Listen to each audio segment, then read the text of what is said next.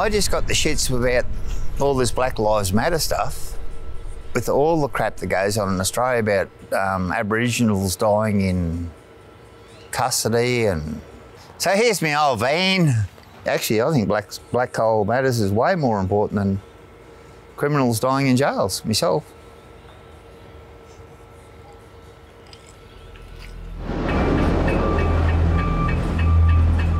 Well, to get political, I hope that they run the greenies off a cliff.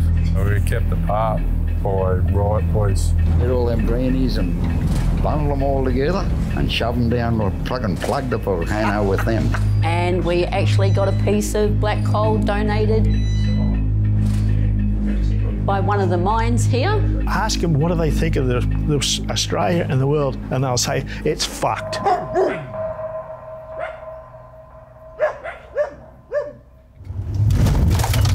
Whoa. What just happened? We just hit the dirt road and there was a big hole going from the bitumen to the dirt. But luckily we're still driving. We'd be pretty fucked if we, you know, run out of fuel, but fingers crossed nothing bad happens and we make it to where we're going. It's been over 24 hours of driving to get up here.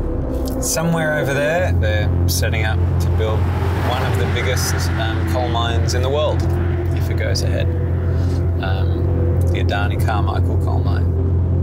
Where we're going to is the heartland of the coal industry. This is a really, for Australia, controversial issue. The coal industry and its role in climate change is incredibly controversial. It's in the news nearly every day and people have really strong opinions about it. Yeah, I think it would just look like we're supposed to be here if we put them on. So I've just put on the high vis because mine security generally stop people from flying drones around the mines, and obviously that's what we're trying to do.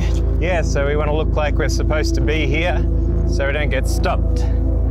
Take off. The home has been updated. Please check it on the map. Australia has been the biggest coal exporter in the world for a long time. Now I think it's second to Indonesia.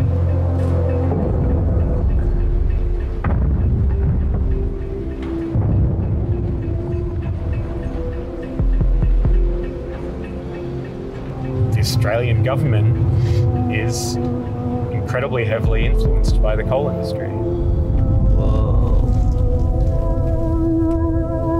So it's this very strange situation where we've got these tiny little towns with very few people, not that many jobs attached, but they have a huge amount of symbolic political power because they're used as the justification for not taking climate action.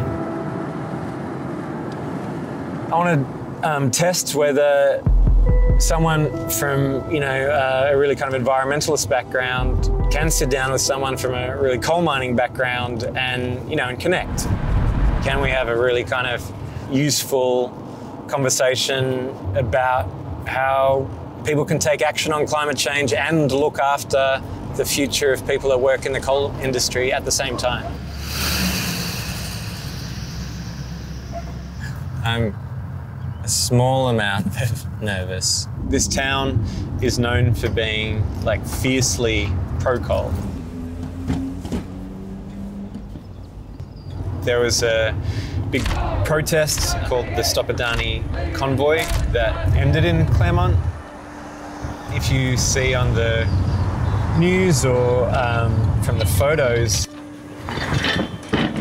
people lined the street, yelling at them, telling them to go home. There was some kind of physical altercation. This guy rode his horse through, I guess, a group of activists, and one of the activists, I think a woman in her 60s, I believe, was knocked over and got injured. So I would say it's kind of a dangerous place to go if you are obviously an environmental activist.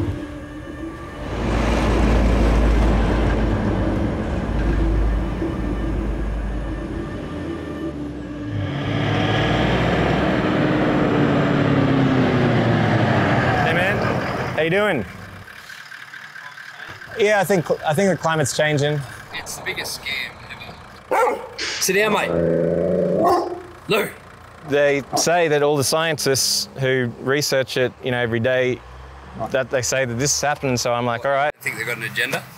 They want to attack our way of life, eh? They want to shut the coal fire off. I'm Kim, by the way. Yeah, I'm Dan. How are you, mate? Yeah, not too bad, Dan. Good to meet you. No, without coal, there's nothing. Everything you see here is directly or indirectly from coal. But I just believe we should do something about it because I believe the climate's changing. So I wanted to come up to talk to people who work in the industry. We're all dead if you stop burning coal. Well, I don't know if we'd die, but we'd be in life, like the society would have some big problems. You city fellas would be the first. Yeah, it's an interesting place around Claremont, hey? It's a taste of the deep south, like Mississippi or something like that. To get a better understanding about what's going on up here, we've arranged to meet up with Cody McAvoy, who's a traditional owner from this area, and he and his family have been fighting Adani for years, including blockading the road to Adani's mine. This is the road that we blocked for 5 days, and you hear us. We're the reason that mining companies fear us. Fuck the government, fuck Adani, fuck Clive, fuck Gina, bring a whole fucking army if you want to beat us. Cyanide in the food, the genocide of the tribes. I got the right to be rude to a dude like conservative views. Every acre that's mine, sign the paper that's fine, put the haters in line, you're gonna pay for that mine. Mining is God in this country. One mine has like divided a whole nation, you know what I mean? And, me and my family, we're resisting Adani's occupation because I come from this area. My grandfather comes from this area. He was born here. My great-grandfather was born here. My great-great-grandfather, my great-great-great-great-great-great-great-great for who knows how long has come from this particular area. Didn't come from anywhere else in Australia but this particular area. There's aquifers all through that area where the pit is. Doomabulla Springs, which is a spring complex, they're ancient springs, so they don't dry up. It's one of a kind in Queensland. My tactics are more than just standing there with a sign protesting, what do we want? So that's when I come up with the idea of Tour de Carmichael. It was basically a rip-off of Tour de France. It's a 105-kilometre bike ride from the entrance to Adani's camp. It's not a race, we're just riding as slow as possible just to slow up traffic and cost them money. It's gonna be awesome because it's the first time something like this has happened, like just face off with Adani's workers at their camp. The workers in there are like, oh yeah, we're gonna block the road and fight them, or we're gonna put spikes underneath the dirt on the road. Do you reckon if you got a chance to sit down like one-on-one with one of them that you could, basically change their mind about the industry and that they, might change their approach to what they're doing? Yeah, you probably could. But the problem is trying to get there and to sit down with them, you know what I mean? Like, if they don't even want to come and sit down on the seat.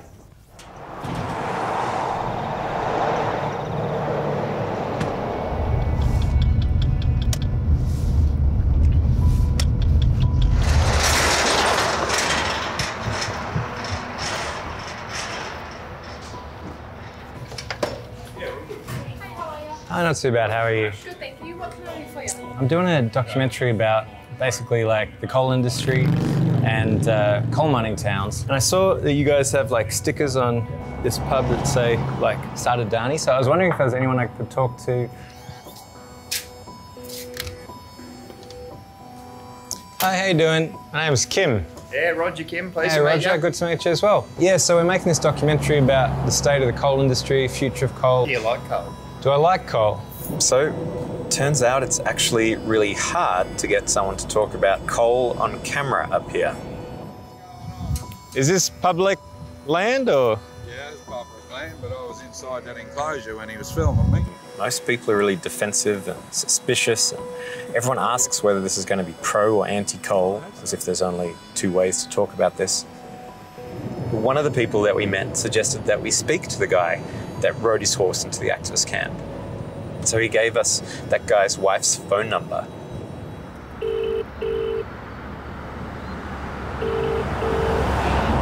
Hello.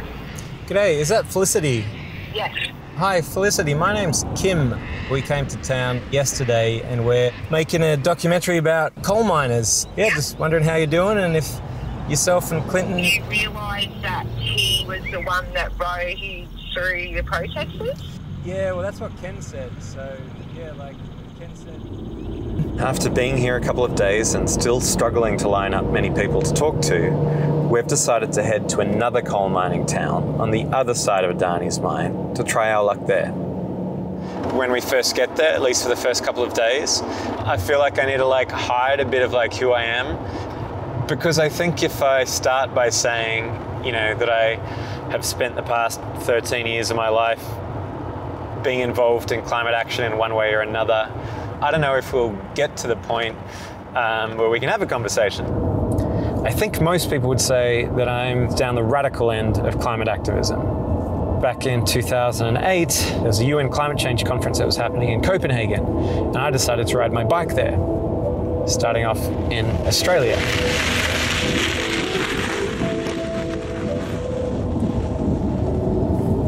It was basically my own personal climate campaign. It took me about 18 months to get there, and by the time I got to Copenhagen, I had garnered a little bit of media attention. So I got to meet with the then Prime Minister, Kevin Rudd. I got to speak at the summit itself, and I even got nominated for Young Australian of the Year. Well, for the ACT. When the summit ended, I ended up volunteering and then later working for a bunch of different activist organisations. I basically made the videos when activists were doing direct action. But after being involved for all of that time, I started to question the effectiveness of what we were doing in the climate movement and why we weren't having more of an impact. Because it seemed like we just weren't anywhere near as effective as we needed to be.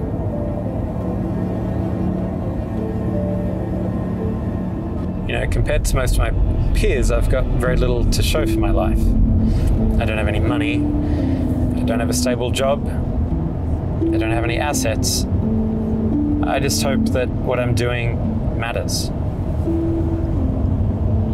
We are just about to arrive in one of the oldest coal towns in Australia, Collinsville, which is surrounded by, I think it's 3 active coal mines.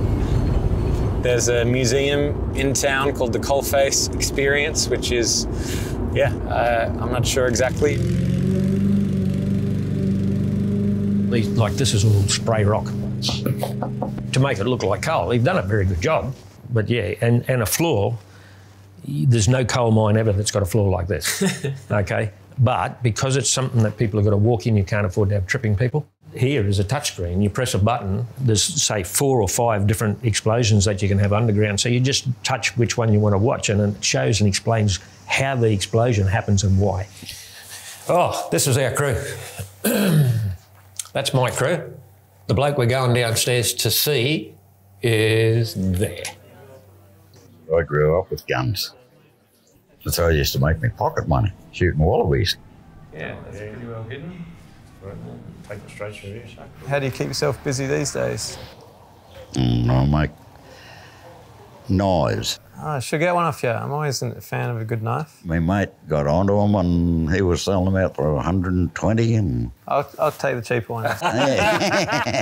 In 20 years from now, what will Collinsville look like? If they shut all the coal mines down like they want to, this town will be gone. This will be a ghost town. It's just going to decimate everything. Yeah, it'll flatten this place. Do you think that the changing climate is related to coal? No, it's bullshit.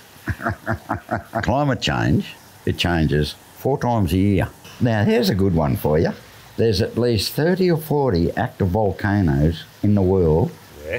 And get all them greenies and bundle them all together and shove them down or plug the volcano with them. Bit harsh. Eh? It's a bit harsh. Is there a way the town can survive with other industry or with, with other options? Mike Brunker, he was mayor. go green, got to stop the power burning coal, he done blah, blah, blah, blah. He must have said, like, there's some other way. Windmills and solar farms. And there's a whole coal mine town sitting there where he was born and bred. Listen to him. Guess where he went?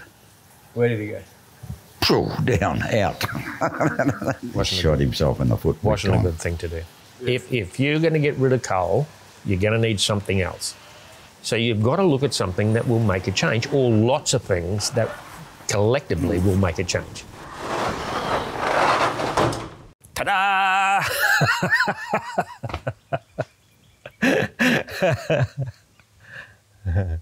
So I'm born and bred in Collinsville, the 4th generation miner, and then my son is 5th generation miner. So 35 years all up I was in the mine. The council started up an RV park, and I got in on the ground level and they got me in there. So I'm still there now.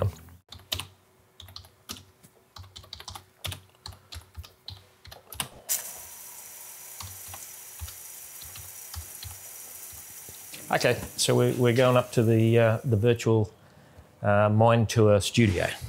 We come up with the idea that what we were going to do is, wouldn't it be great if we had a back room that's decked out like a picture theatre with carpets and the smell and the whole thing. And the screen that we've got is a Samsung, and it's the top of the range for Samsung, even though it's a little bit outdated. They've got a new model out. It's got the wow factor. So being in this room, is it supposed to sort of recreate the sensation of like being in the mine? Yes, as close as you possibly can. So the finished product is, once you're in this room and sitting down, there'll be a button that you press on the TV, a start button or whatever. They watch how a mine works today. Then they come out and they go across the road to the coalface experience and see how hard it was for the guys that did it from the start. So yeah, I think it's going to work out really, really well.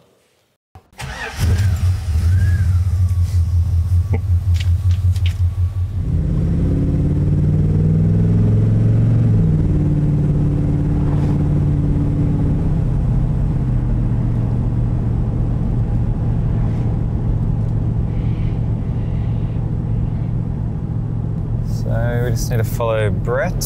I think he was mentioning he's like part of 6 generations in this town, so he kind of knows everybody. And so he's arranged for us to meet a bunch of coal miners this morning. They just put a high-vis vest on that's it. They don't need a helmet. So you'd take them through? Yeah, I could, yeah. If we could film in the mine, then we could just put off. Ooh, film in the mine. I'm pretty sure they're not going to let you do that, eh? Why? Nobody likes cameras on site, as you know as well as anyone. Yeah. They'd want to edit it. They'd want to. Of course they would. They'd want to have a lot of control. Morning, fellas. Morning, I'm Kim. Good to meet you. My grandfather was a coal miner. My father was a coal miner. My husband was a coal miner, and my eldest son is a coal miner. So I've got all those in the family. Actually, Chavi was one that got me into mining. Created a monster. That's why I hate him for the rest of my life. It's like playing in sandpit when you're a kid, but you're playing with these monster machines. So, just wondering what your thoughts are on climate change. It's a big money-grabbing fraud. I think it's the biggest rot in the world, biggest scam in the world, man. You try to avoid that subject because you're always going to have an argument with someone over it. Yeah. Because some people believe in it and other people don't. The climate is changing, whether it is caused by us, whether it's a natural cycle, and whether it's a bad thing or not.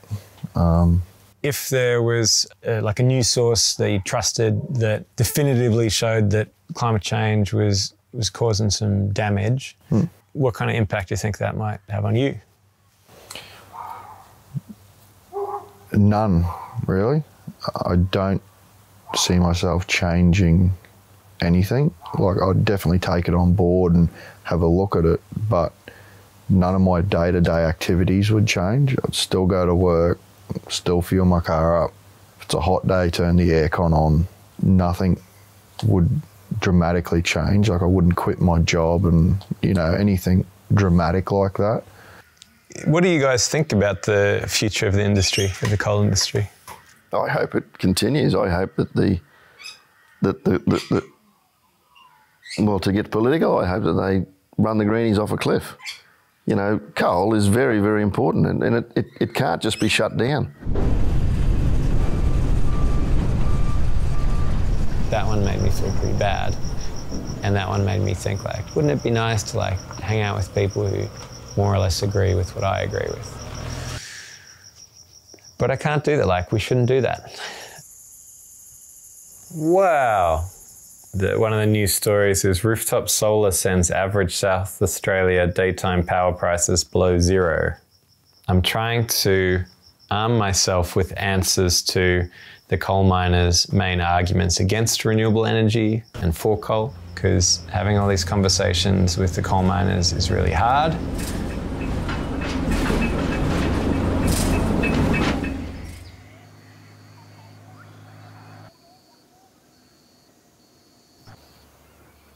I'm just hoping that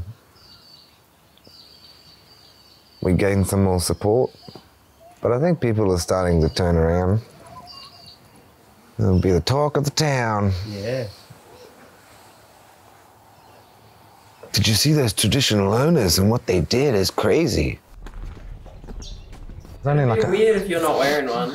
Yeah. Yeah, I know. Everyone else is wearing one. Yeah, I know, but I'm just thinking I'm gonna end up taking my shirt off anyway. Oh, Just because I'm a sick like that. I didn't work out all this time to just put a shirt on for my bike ride. I feel like the odd one out with the different shirt on. I feel like, yeah, I should change my t-shirt, hey. I've got to match everybody else. Let's do it.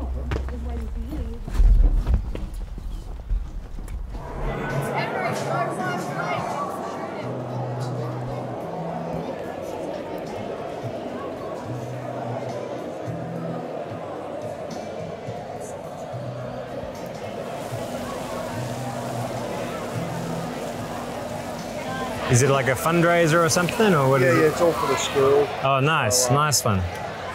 This is a program for the birthday celebration, 100 years at the school. So, are you in any of the photos? No, this was way before my time. I'm only young.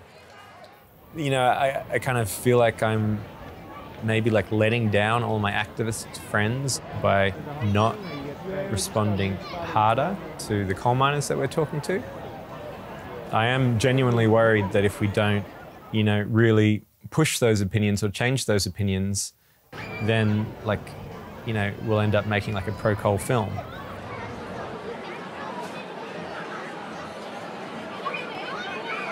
Seems like people can't agree on what are the facts, which is a big problem in and of That's itself. right, and no one's getting... Just want the truth, mate.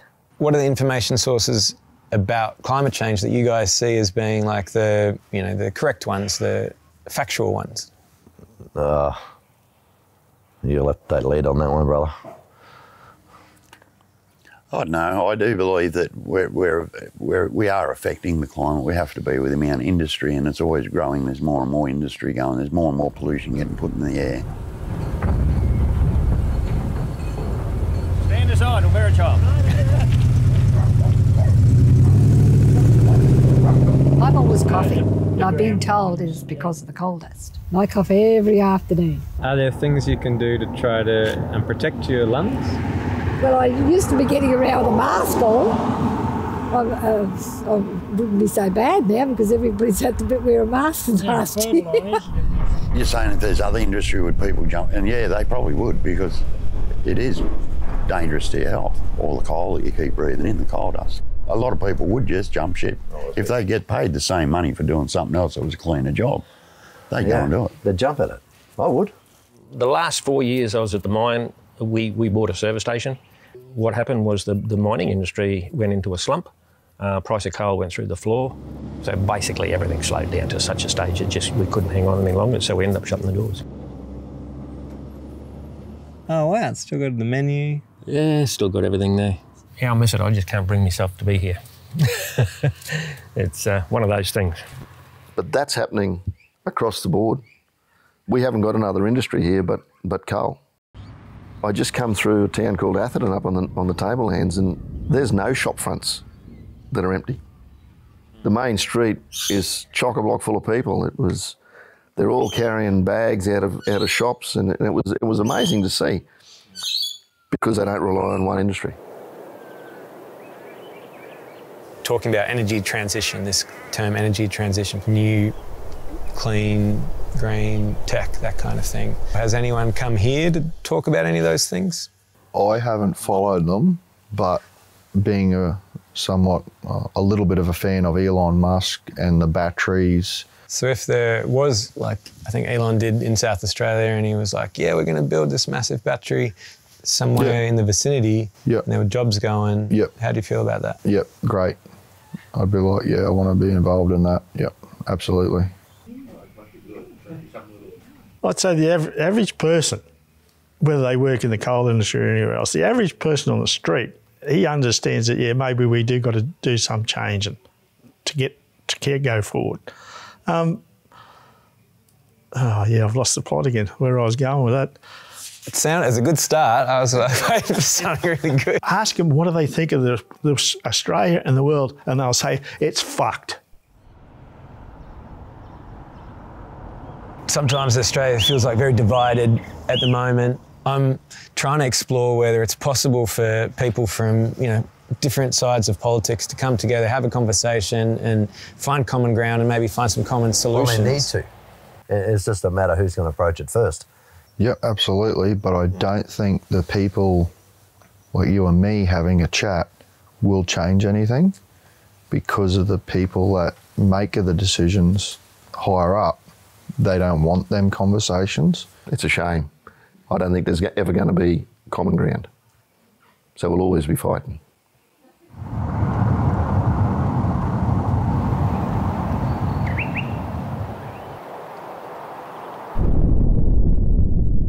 I'm hoping that we can keep on talking and keep this conversation going even when we leave, northern Queensland. I think Felicity and Clinton think that we are basically pro-coal. Turn right there, follow dirt track to closed gate.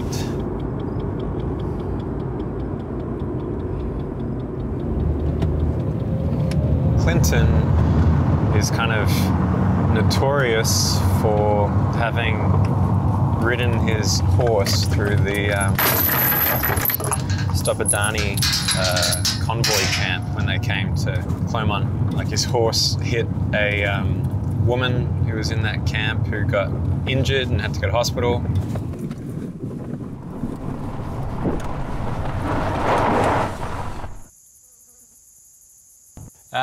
Nice place you got here. A lot of horses. Yeah. Is it okay if we put a microphone on you so we can hear? All right.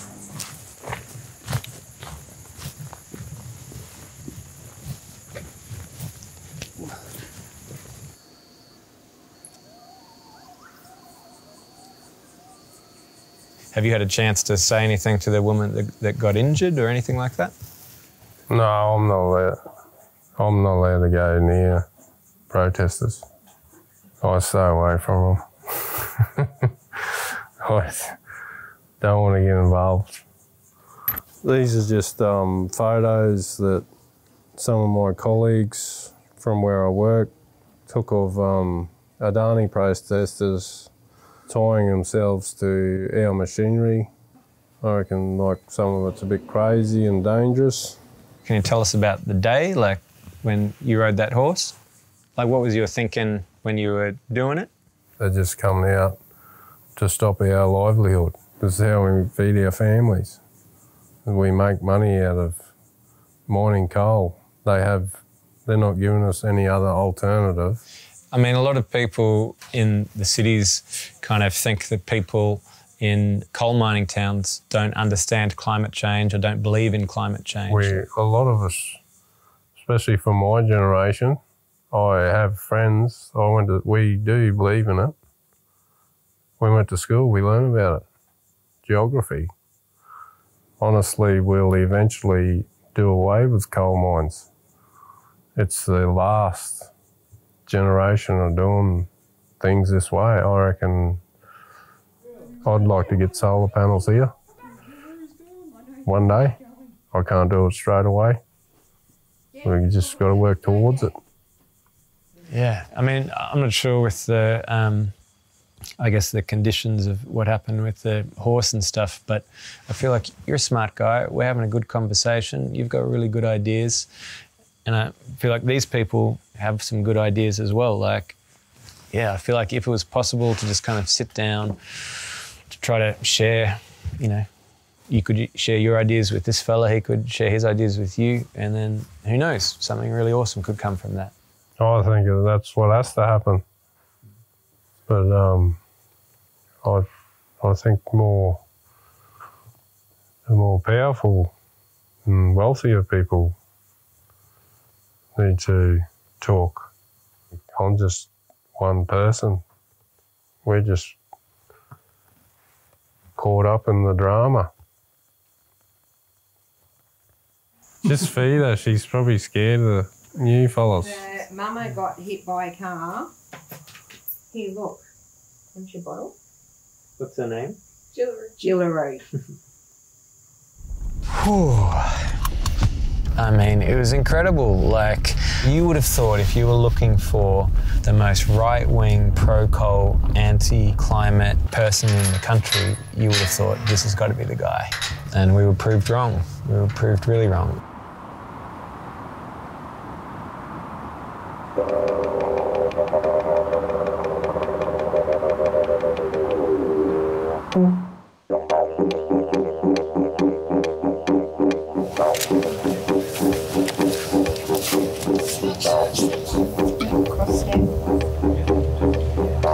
I'll take your shirt off, though. I didn't get fit like you guys.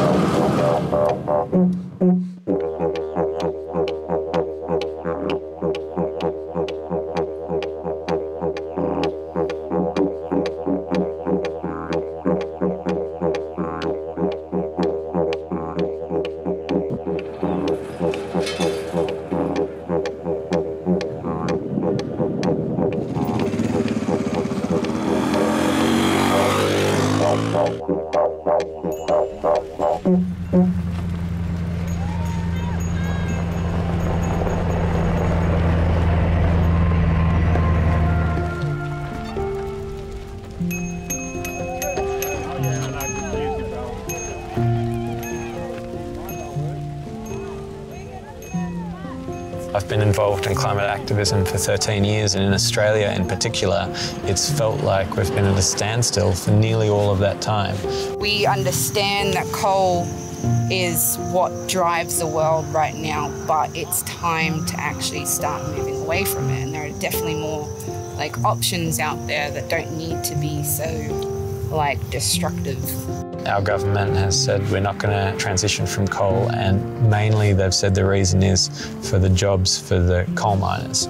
So to come here and have these conversations and hear from people who live here, I started getting more and more concerned about climate change and this kind of thing. I ended up getting really involved in different groups that were and still are trying to, I guess, shift the world from coal to new energies, that kind of thing. Yeah. So when I was asking the questions and stuff, I guess, did you kind of pick up on, I guess, what my kind of personal view? For sure. And you were very open to, you knew what cage you were walking into. People would say to me, well, you worked in a coal mine, and I was like, yeah, I did. That gives me the experience because I know I've seen the destruction myself firsthand, so I'm not an outsider. I'm somebody that's lived in your world, and I'm telling you it's not good. Like if there are folks like myself that kind of in a city, greeny kind of bubble type, would you say it's a good idea for people, like those kind of people, to come up here and have conversations and chat and get to know people? Of course. They want to be able to meet with people on the opposite side of politics and have conversations and come up with solutions together. It's just trying to make that transition easy enough for coal miners because you can't just take their job away from them because they'll lose everything. The workers that live in, you know, Claremont, Collinsville, their whole life they've been coal miners. What do you reckon is the best, like for the guys trying to stop Adani, like what? Are you wanting me to put a game plan forward so that they can win? In Queensland, there's over 16,000 unrehabilitated mines. That's a lot of work. They can, it's transferable skills. They can rehabilitate all these mines that are around in the country, keep them in their skills and in their machinery that they use, but instead of digging up, you're putting back.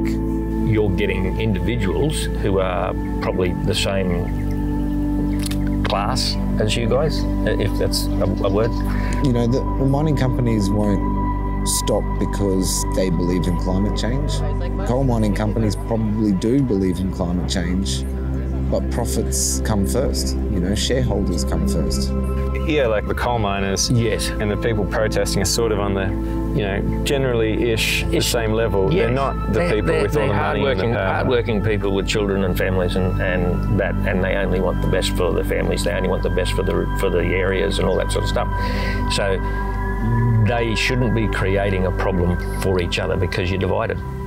If you're not divided, you're strong. We're all just the same. Yeah. We're all just human. We're all just as lost as each other. Do you have any questions for us? When are you going? So don't go too fast because the bottom of this. Yeah. Yeah. All right.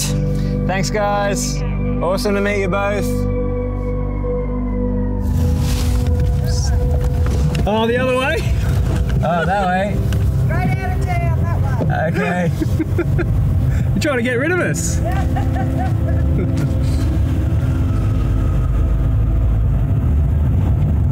Thanks again.